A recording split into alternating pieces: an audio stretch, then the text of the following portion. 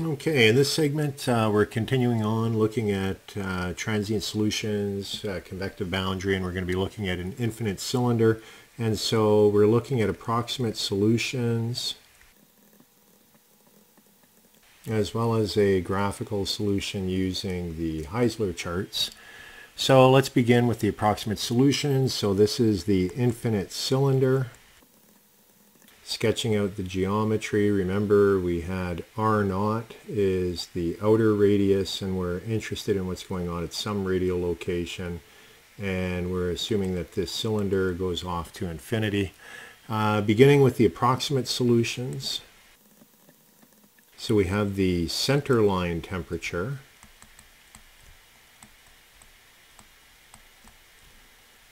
And whenever you're working transient problems, you always got to start with the center line. If you're wanting something spatially, you start with the center line, you get that, and then you move to your spatial temperature. As well as for heat loss, you need to know the center line temperature. So let's take a look at that. Using our theta designation, it's theta naught star, and that is going to be theta naught divided by theta I. And defining what those are,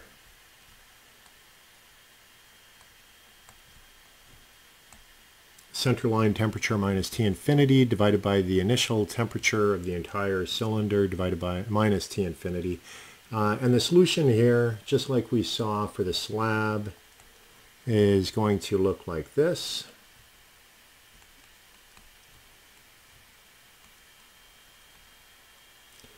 That is zeta, and then the Fourier number,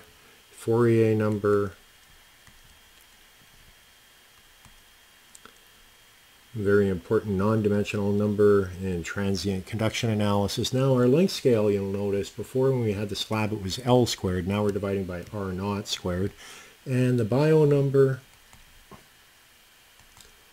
H times the characteristic length scale, which is the outer radius for the cylinder, divided by the thermal conductivity of the cylinder. Now C1 and zeta, where are you going to get those from? Well, you get them from a table. And they will be as a function of the bio number, and those are listed in a table. Okay, so that is how you can evaluate the center line temperature. Let's take a look at spatial temperature variability.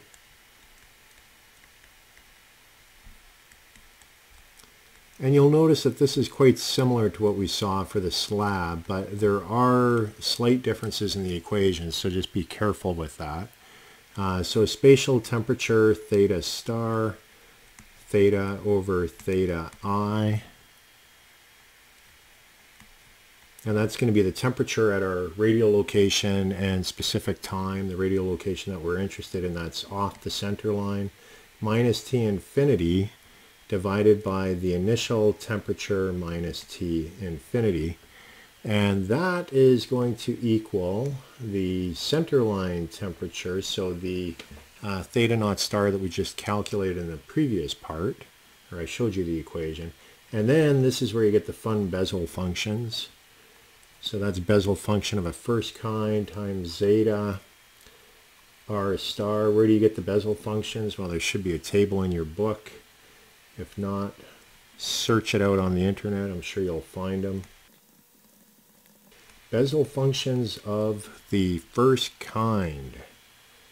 And then R star, what is R star? That's our non-dimensionalized radius. So that's going to be R divided by R naught.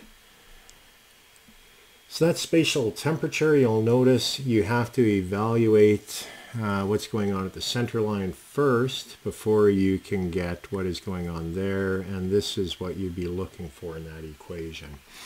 Let's take a look at heat loss. Heat loss is Q divided by Q naught, and I'll give you Q naught in a second. Again, this is a Bezel function. evaluated at zeta 1, and Q naught, that is the total heat loss that would occur if your solid, your cylinder, was to go all the way from T in original, Ti, all the way to T infinity, T free stream. Now we say heat loss. You can have cases where the object is getting hotter. So just be aware of that. Sometimes T infinity can be larger than the initial temperature that we're looking at. So it doesn't always have to be heat loss. It could sometimes be heat gain. So that is the approximate. Let's take a look at the Heisler charts. That's the graphical technique. And this is quite similar to what we saw for the slab. First of all, we start with our center line. And you'll have a plot of theta naught, that is at the center line, divided by theta initial. And that's going to be plotted as a function of the Fourier number. And you'll have these interesting curves that have breakpoints. And that is 1 over the bio. I'll show you these in an example problem in the next lecture. So if you're wondering what do these look like. Spatial. You have to do your center line first, and once you've done your center line, then you can do the spatial. And that's plotted as a function of 1 over the bio number. And here we're going to have curves like that, and they are in order of increasing radial location. So as you go out towards the outer radius of your sphere. And then finally heat loss, there'll be curves for heat loss.